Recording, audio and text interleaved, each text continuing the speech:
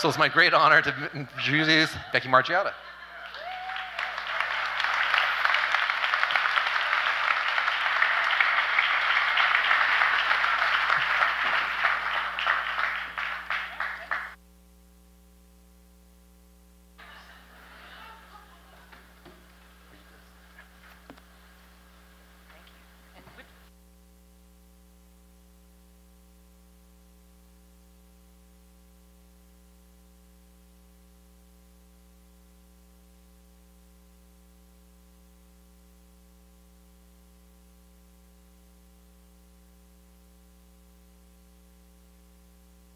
By way of explanation, 7 weeks ago today, I slipped on some ice in New York City and broke my ankle in 3 places, and it was truly one of the best things that ever happened to me. I'm in no pain right now, but I'm one of those people that can't sit still for a second, and for the last 7 weeks, I've been laying in bed with my foot up, and my 3-year-old and my 1-year-old kind of snuggled up on me, and it's been actually wonderful. And so I'm not in any pain, but it's a little bit of a logistical nightmare. People who have something like this all the time, I have a whole new level of empathy and respect for that. It is such a privilege for me to be here today, and I kind of want to do my Miss Pac-Man imitation. Do you guys want to hear that? Yeah! Okay. Waka waka waka waka waka waka ding ding ding ding. Waka waka waka waka waka waka waka waka. Anyways, that's my fun thing. This is the stuff my partner's like, don't do that. I gave a keynote yesterday at Carnegie, and then flew down here last night with Lindsay Hill, and I get bored of hearing myself talk. Was anybody there at Carnegie yesterday though? 1 or 2 of you, yeah. Good. So this is a completely different keynote, and I'm gonna say things that I've never said in any group larger than 4 or 5 very close friends, some of which are not suitable for work all the way. And Lindsay has agreed to be my barometer, and so if Lindsay's like, okay, I think it's okay, but then she's also going to be like, if I start going too far, so no pressure, Lindsay. But I did see that that there's big ass fans on the ceiling, and so I feel like I'm with the right people. Mark, thank you for your very kind and generous introduction, and Ben and Laura, thank you for having me here. And when you said I was an educator, I almost teared up there a bit. It was like when I always wanted to be a teacher when I was a kid, and so yeah, I feel teary now. Wow. Okay, so I get emotional sometimes. I'll share with you, I sat at the gym and almost sobbed seeing all of you and seeing this space. And I was crying, telling Ben, look what you created. Look what you have created. Isn't this incredible here? Do you not, every one of you, want your kids to go to school here? You know, I'm texting my wife, we have to move. You know, and it's just absolutely wonderful. And I want to take a moment and appreciate you for being here and being the kind of educator that wants to soak all this in. And so let's just take a moment and appreciate where we are and who we are and what you do every day, because this is it, this is it. You are with your people. This is Mecca. This is the place. And amen for this, right? So thank you. Thank you for creating this. This is amazing.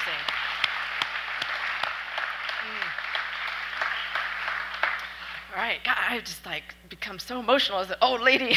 Okay. So I'm going to tell you a story, and it's not suitable for work. And this is the riskiest thing I've ever done, and I hope you still like me when it's over. And be soft on the person, what I really believe that what you're doing and what is here is so precious and amazing, and I hope that it's more likely to become a candle than the kindling. And I come from a whole different sector, but I've thought long and hard about what it takes to be more candle and less kindling. And I want to share with you what that might be, because the hope will be that you leave here deputies and disciples carrying the torch, and you're going to take that home with you where it might not be like this. And it might not be as friendly of an environment to adapt and try some of these things you learned. And there might be some like, yeah, but that's not how we do things here, right? I don't know how friendly, how enthused and excited your colleagues are going to be when you return home, right? So absorb in as much as you can when you're with your people here. And I want to give you some stuff to start thinking about now, about how you can just carry this with you and have this be a torch and have this be a candle and have there be much, much, much more of this in the world, and hurry up, because my kids are 3 and 1, and this is what I want for them deeply, deeply. So in my stories, I guess I should get a slide or two up here.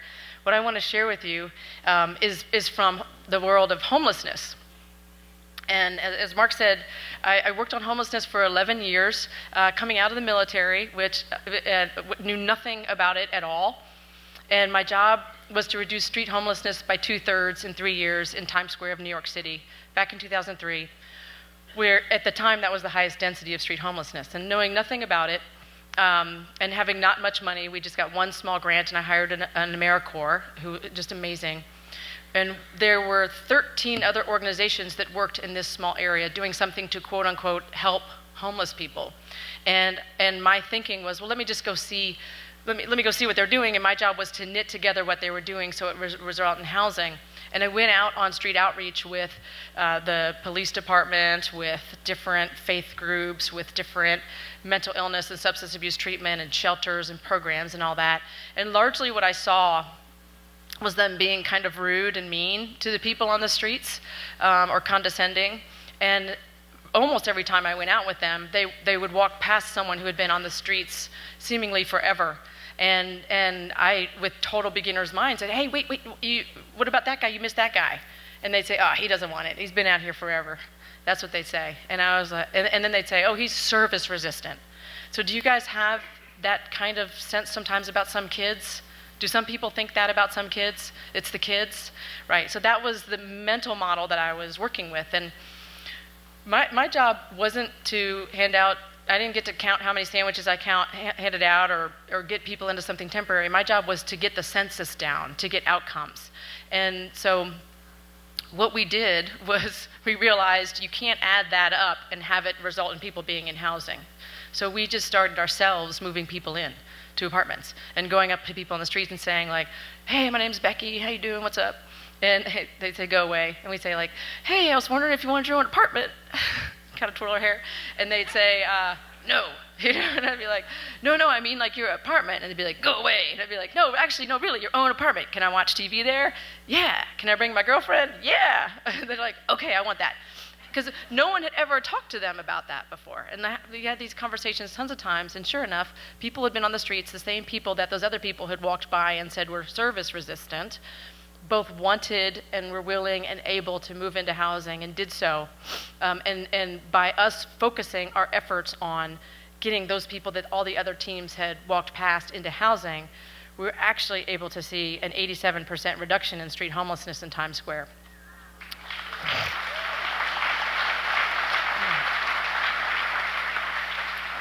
And in doing so, what we discovered was we had to turn everything on its head. We had to go for the people who'd been on the streets the longest, and those people happened to be at a very high risk for dying, and in fact, in many cases, before we could get them into housing, they did die. And we found out that there was a doctor in Boston who cared about this very much too, and he had done research and discovered 8 conditions plus street homelessness equals a death rate like cancer. And so we built into our standard operating procedures, into our protocols, we would go methodically on the streets from 5 to 7 a.m. every day, find everyone who was out there, get their name, get their picture, ask them if they had any of these 8 health conditions. And I'm talking like literally like, hey, what's your name? How long have you been out here? Do you have HIV/AIDS? And at the time, people thought, you can't ask that. That's too personal. And I have had at least 40 people to me just be like, oh yeah, yes, right? So very personal questions. Get their picture so we could go back and find them and say, this is who we're gonna house. And we housed in that order. We specifically, proactively said, longest and the most highest risk of dying, you go in first. And we used that for our own operations, and we called it the vulnerability index, and we just kind of made it up. Other cities started hearing about, actually, let me show you one other story. So the last guy in Times Square was this dude, Heavy, and everybody knew about Heavy and wanted to, he was quite the character. The New York Times wrote a piece about him and said there's only one homeless person left in Times Square, and it's Heavy. And a little story about what his existence was like. And my team tried for years and years, every single day, going to see if he would accept housing, and he said no. So at some point, your only resort is to someday they might be a harm to self or others, so you can remove them against their will. And that did happen eventually, and took him to the hospital, and then this was Heavy, right? So, and Heavy, when he kind of came to and the psych meds cleared out, he said, like, why'd y'all leave me out there so long, right? And so that's like, so I got over 4 years, just deep, deep, deep confidence. There's no person who cannot be housed, right? And I know that you have that in your bones about your kids too, right? There's no kid who can't do these things, right?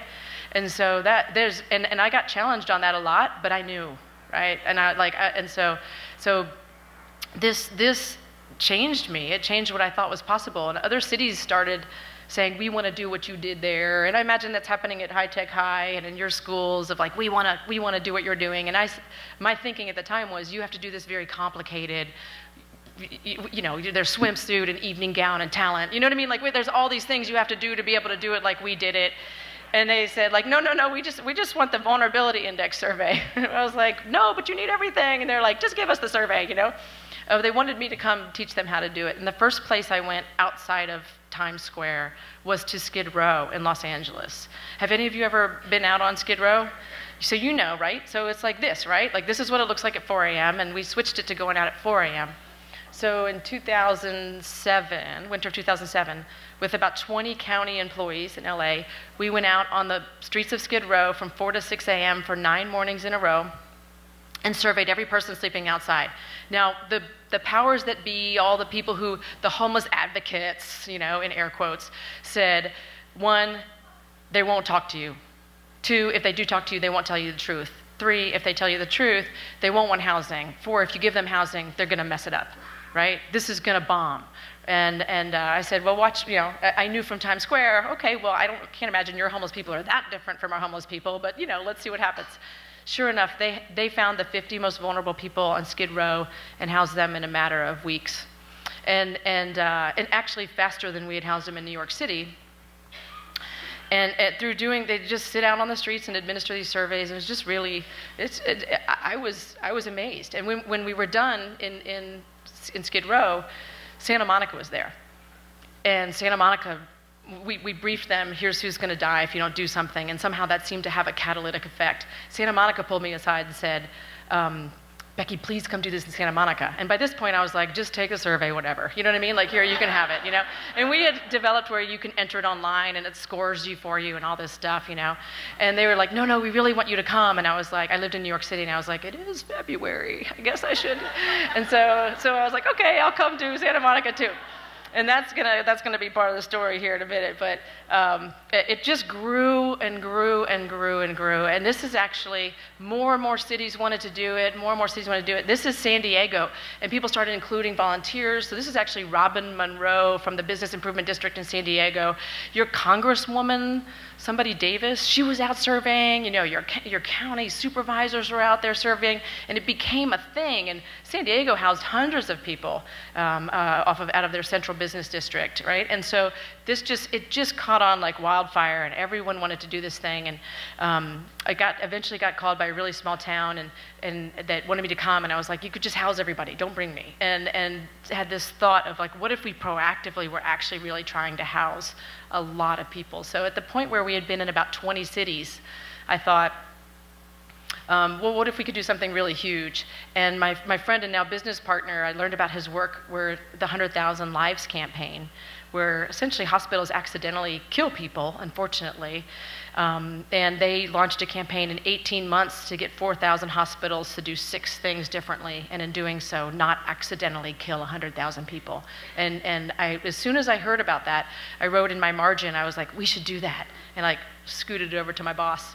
And we hired now my business partner, Joe, to be my coach and mentor and teach me how to do large-scale change. So it went from doing my Times Square to spending 2 years going from city to city and really seeing how it adapts from city to city to proactively saying, hey, what if together we could house 100,000 people? That started in 2010, and over the course of the next 4 years, what we saw was communities joining the campaign and getting excited about this. We built as close as we could to a movement. And in the course of doing so, we realized not only do we have to get people excited about this and doing their registry week, but we also had to help them improve the rate at which they were housing people. So the enthusiasm was kind of the kindling, and it got it going. But then we needed more something like a campfire where they were on a consistent basis housing people much more quickly than they had previously done. And that created a lot of systems changes in the course of doing that. That pressure created some systems changes. And this is like the type of systems they were working in. So just imagine, like me personally, just going to the DMV makes my eyebrows hurt, right? So we're asking the most disabled people in our communities with the least resources, and every little green magnet on here is a step you could possibly ask someone to get from the streets into housing, and every yellow thing is a period of days to weeks to months of waiting. And every red line is the chutes and ladders for poor people, right? Where you just go back to where you started. So it's not really surprising when you see this that we have street homelessness, right? Like if you had to navigate this, you probably wouldn't be able to either. One missed appointment and you got to start over, right? And so we worked with people doing quality improvement and process improvement to create better systems on behalf of people on their streets. And 4 years, we originally said 3 years, we took an extra year, but 4 years, the 100,000th person moved in, and we got to stand on stage with everybody else who had created this and announced this. And it was just what we like to say was the campaign is ending, but the movement continues, right? It was a win. It was a big win for the sector that at that point, 186 cities had really drunk the Kool-Aid and transformed what they did. And now continue. And now many of them are rigorously pursuing getting to zero homelessness as the next play.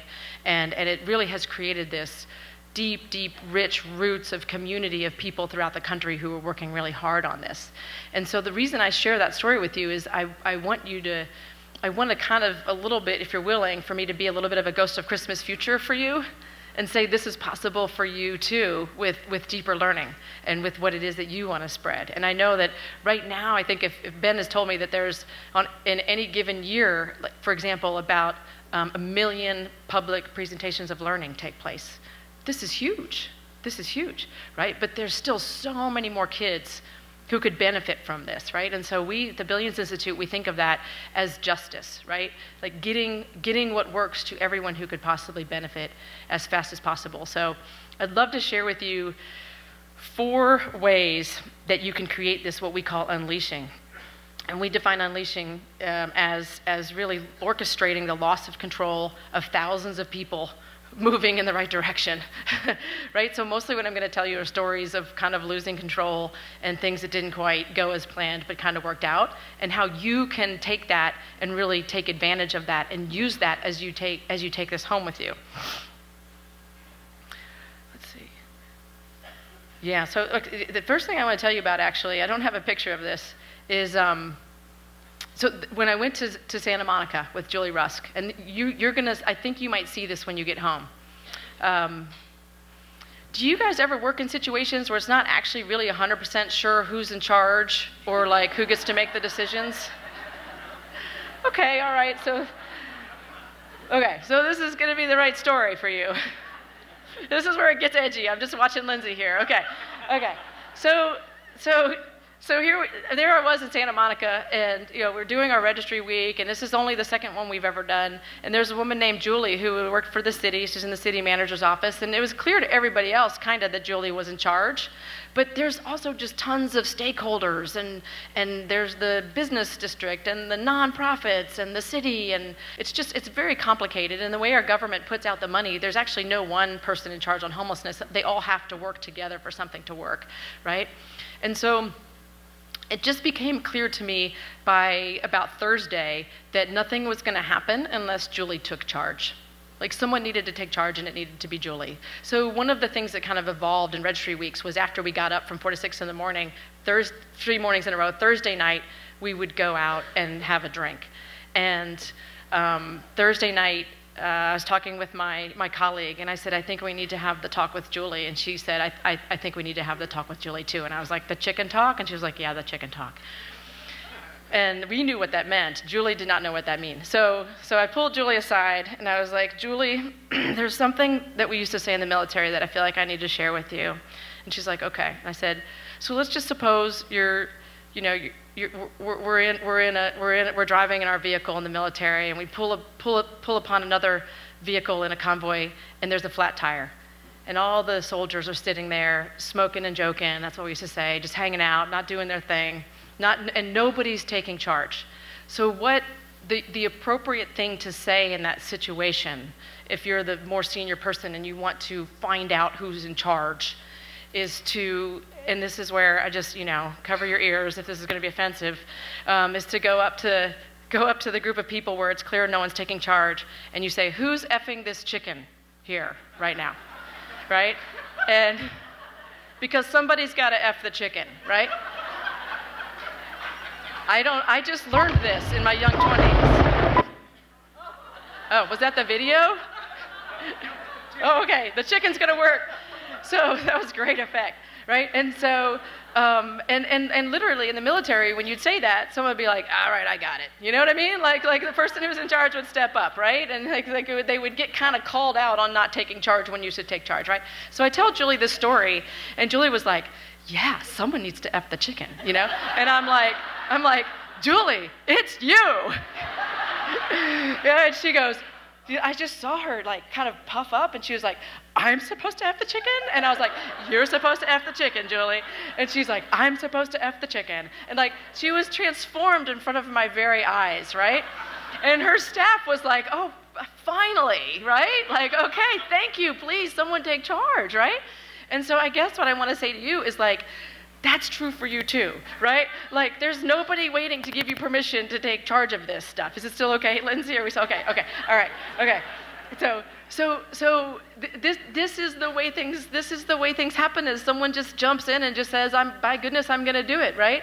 And when that happens, it's just so much more, it's gonna last so much longer if you're in touch deeply with why it is that you do this work, right? If you're really able to connect in deep with why you do this work. And I know we're going to be talking about that later, and I know I'm going to scoot forward on time a little bit because I'm telling these, I'm going to skip a few.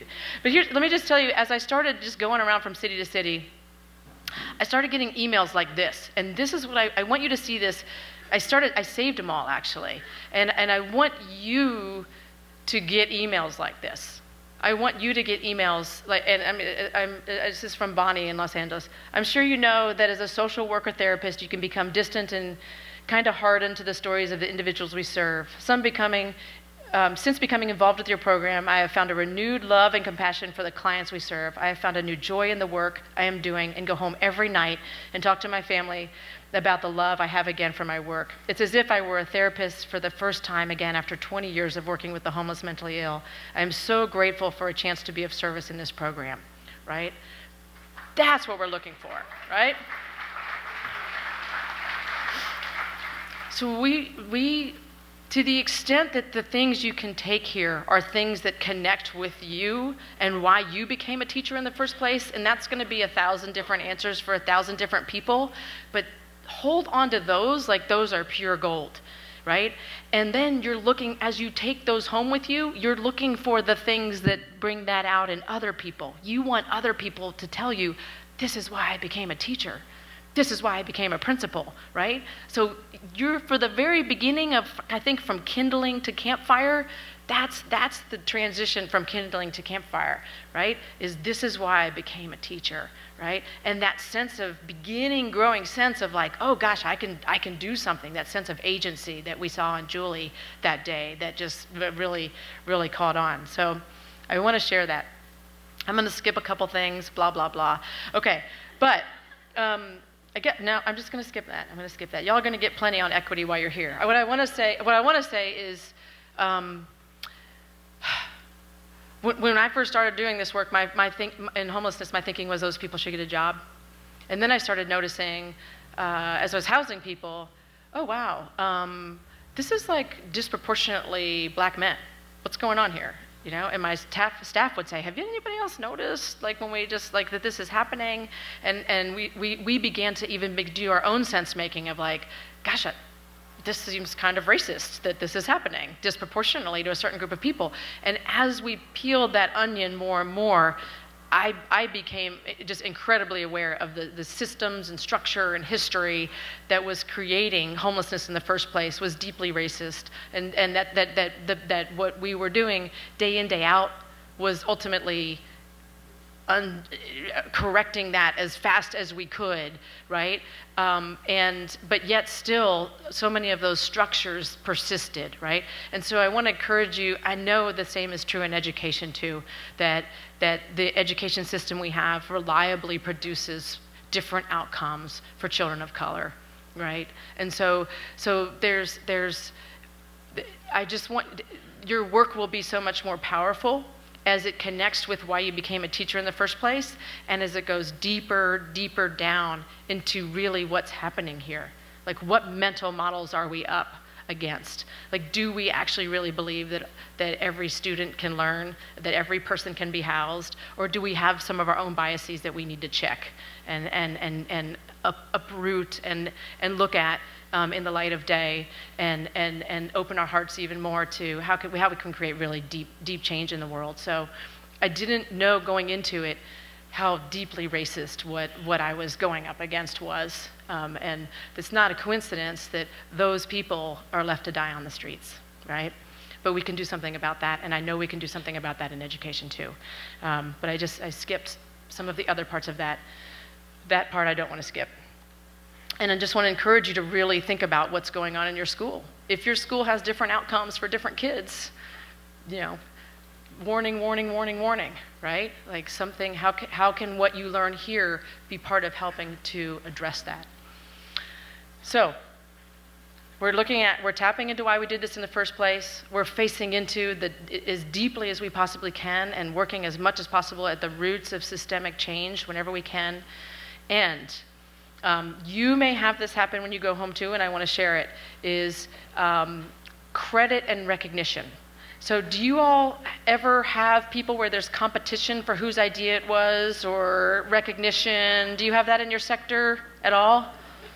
Does it matter whose idea something was? Or like, is there this thing like where like, oh, don't do that, you're going to make us look bad? Do you guys have that? What do you guys have? What do you have? All of that. Okay. So one of the worst mistakes that I made as the director of the 100,000 Homes campaign was CBS Evening News was going to come do their nightly newscast and cover our campaign. At the time, maybe 20, 30,000 people were in housing, and this was cool. And we were very excited about this. And you can see here, like, I was like, oh, yay, I'm on the news. And they completely got the story wrong. And the people who were actually housing people, which was St. Joseph Center in Venice, were not mentioned at all. And it made it look as though me and my team were personally housing 100,000 people. And we didn't know that. I mean, we were very clear that that was not the case, but CBS was just like, tomato, you know, and went on, and it blew up so bad in our face. And because we really, honestly, I think unconsciously at least, wanted recognition and credit for what we were doing. And from that point on, it was such a game changer for us, because literally one of our best teams that we worked with was under huge pressure from their board to withdraw from the campaign, because their board felt kind of tricked or something, you know. It was certainly not intentional on our part, but I can see how they saw it that way. So we decided we're going to become the credit givers, that we're going to become the people who give credit and recognition, and that changed everything, right? So when you go home, you want to be the people who recognize and give credit and appreciation to people who are trying things that you bring with you, right? To find ways for other people to shine, to find ways to make other people like look really good. As much as you might want to on the inside be like, jazz hands, it's me, you know? Right? Like the real, this is so much better to give than receive, actually. Like that can become, I think, begin to be that transition from campfire to candle. And we did something where we created a club where everybody who was housing, every community that housed at a specific rate got a button. And it's just unthinkable to me how compelling that button was. So it doesn't have to be fancy or anything like that, but like something where people who do something really good get recognized. And we had a junior staffer at the White House, and so we said we're going to publish the 2.5% list every month, and we're going to send it to the White House. And it went to a junior staffer at the White House. But people wanted to get on this thing, right? Like it was just really, and we were able to, at our conference like this, come up and recognize the communities were doing that, and they got standing ovations. Like it's not about us, right? It's about the kids, it's about our colleagues, about creating this whole new way of doing teaching. All right, so the last thing I want to share with you now, this moves into like, I've never ever, I think I've only shown this, the only people who've seen this are the chicken effers. And I'm really like, I don't have a boss, but if I did, I would be really worried. Okay, but I might not get invited back again. So we were about to finish the campaign, and we were about maybe 90,000 people in housing, and we thought it was a fairly foregone conclusion, but we didn't want to just kind of like dribble-drabble over the finish line. Like we wanted to finish strong, right? And so we had a little team meeting of like, what can we do to finish strong? And we thought, you know what, there have just been some people who've really emerged as real chicken effers through this, And by the way, somehow this thing caught on. Like, I don't even know how it happened, but literally my boss, who is this like most prim, proper Connecticut woman, like we were just trying like heck to get the VA to get on board with this thing, and she finally found someone really senior at the VA to help out, and I literally got an email from her that was like, forwarded that email from the VA and said, I guess we found our chicken effer. And I was like, what happened? like this is talk about unleashing. I was like, you guys, like, whoa, bring it back, bring it back, bring it back. Like I had like the most proper person. Like, and people are just like, it just sort of a little bit to my quasi horror caught on. But we figured go with it, right? It's still okay, Lindsay? Oh goodness. So we thought, let's let the real people who've really done this know how much we appreciate and care and that we see them. And that's going to create this wind in our sails to finish strong. And we thought, well, how could we do that? And then this is literally a staff meeting. Well, I mean, we can't really, let's make a chicken effer award. And we're like, well, that's just really inappropriate. Well, what, in the animal kingdom, is there anything that does F chickens? And someone was like, a rooster.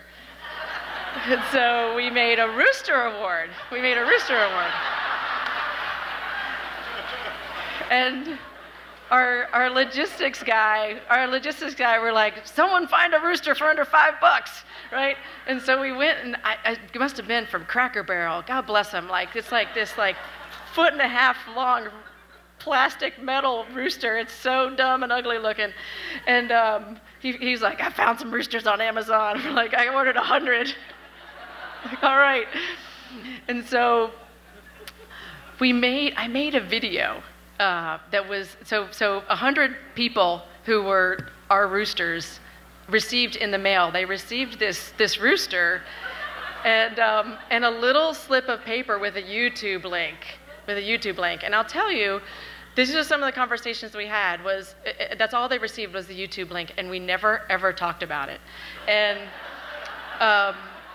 we sent this to a deputy secretary at HUD who was a devout Mormon, and we were like, and someone was like, well, he is a chicken effer. And it's like, he is, he deserves this, And then this other guy who we all became Facebook friends. This other guy, literally every other post was how, Jesus is his Lord and Savior and stuff. And I was like, oh, I don't know, And like, but he is a chicken, I got to tell you, I've been a little shocked by how much the pride people took in this. But I want you to see the video that our roosters got, right? So imagine you get this horrible thing, right, in the mail, and then you turn on the YouTube, and this is what you see. So this fanning the flames of identity. Do I have to go to the next slide? I think I might have to. Yeah. I made this at home, by the way. If I had gone to High Tech High, it would be much better.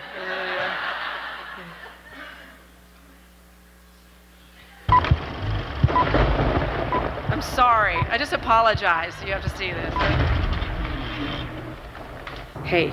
You're probably wondering why you got this mysterious card in the mail with a link to this video. I'm the director of the 100,000 Homes campaign, and me and my team have decided that you...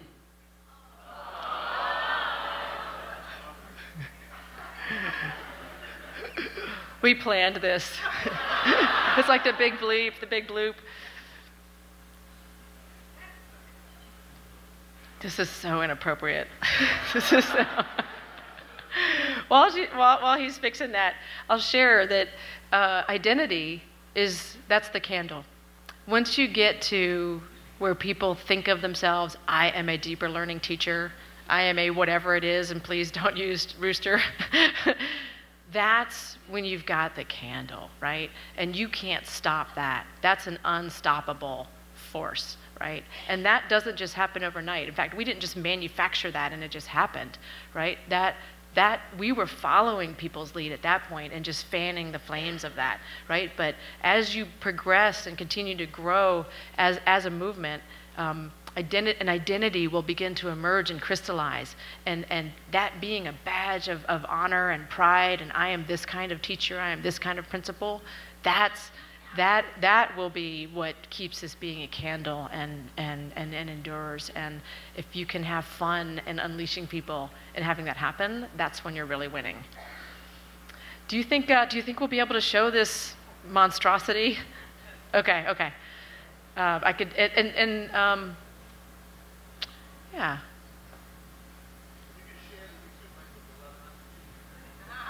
I know, it has 667 views, and I'm like, okay, this is good. This is, because it was unlisted, it's private, we didn't want it to be found. I didn't want my parents to see it. Yeah.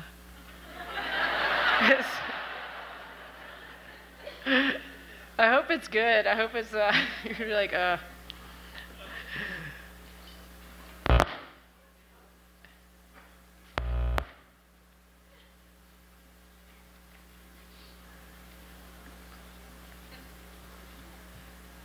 Oh, here we go. This has been quite dramatic. This has been. You guys have no idea how relieved I am that like I didn't trip or fall. This is just I'm just so thrilled to be here. All right, should I forward it or you got it?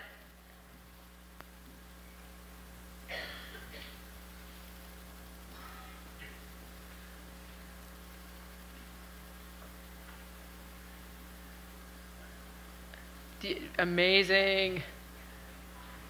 Oh, if you do the 5, 4, 3, 2, 1 before a video, supposedly more people will watch it. People will actually watch, so that's kind of cool.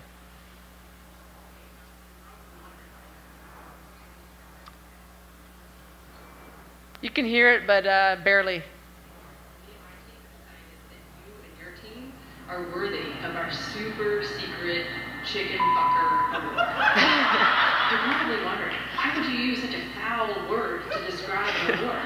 Actually, according to the Urban Dictionary, chicken fucker is a term that comes from the military. What it means is someone who's not necessarily technically in charge, they're the one who gets things done. And that's exactly what you are. Your leadership has made this grassroots effort to house 100,000 people really take off. And in my personal opinion, it's one of the best things this country has going for right now. So on behalf of the 100,000 Homes campaign team, I salute you. I appreciate everything you do to reduce suffering in the world and everything you do to make the world a better place. Seriously, you rock. Oh, and one other thing. This is a completely secret award. We're not going to put it on Facebook. We're not going to tell anybody that we've given it to you. And if anybody ever asks us about it, we're going to completely deny it. And we think that's award enough. Okay, now what I want you to do is eat the paper that I make.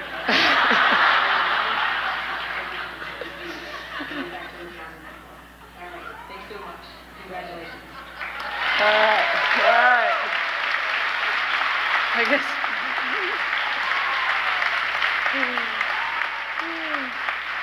All right. So I guess you'd like to get that in the mail, right? I had people call me and say, my wife is so upset that this is still in our living room. And I'm like, sorry, man, sorry. Can I show 2 more pictures? Is that possible? Yeah. So then this shit started showing up on Twitter, right? Like people be like, I can't say anything, but hey. And then as it was getting close to the 100,000th person being housed, all of a sudden people started changing their Facebook profile pictures to roosters and like all different kinds of roosters. I know none of my team took a screenshot of that, but literally my whole feed was roosters. And then there's this team in Whittier that they made the rooster their mascot, and they got little rooster things. Like it just, like once this happens, like literally like once a month I'll get someone like, hey, we decided to do this with the rooster, and I'm like, oh God, this is amazing, right? And so that's the candle, right? And so please use something less foul than I did. I apologize to everybody and your parents. But if you can get there, right? So just if I can share anything, right? Tap into why are you doing this in the first place, and do whatever it takes to get those emails from people that say, this is why I became a teacher. Go as deep as you can into the deepest leverage points for deep systemic equity change that you can get. We're all working within a very racist system in the education system, and anything we can do to dislodge and undo that is work worth doing. And use recognition. Credit is better to give than to receive. Find ways of amplifying and highlighting and high-fiving others. It's so much more fun, actually. And fan those flames of identity. Whatever emerges, whatever it is that it's going to be, have fun with that. Have fun with that, and let that be the kind of educator that you are. And with that, I'll just say it's been a real pleasure for you to be here. Thank you for having me. I look forward to the rest of the day. Thank you.